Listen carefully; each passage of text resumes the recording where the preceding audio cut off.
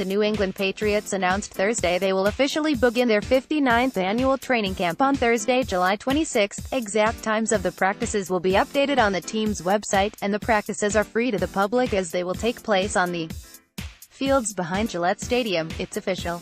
We'll see you 5 combining on closing keycap weeks from today.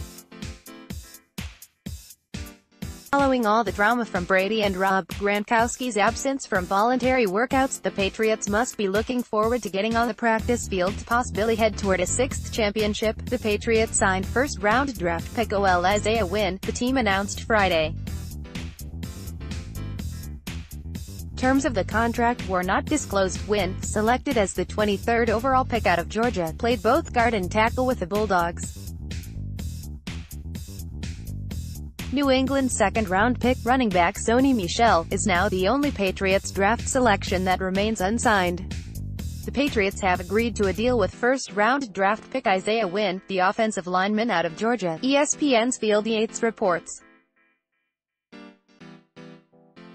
Source: the Patriots have signed Isaiah Wynn, their top draft pick in 2018. Field Yates, at Field Yates, June 22, 2018. Wynn, the 23rd overall pick, was a guard in college but may be used at left tackle by the Pats.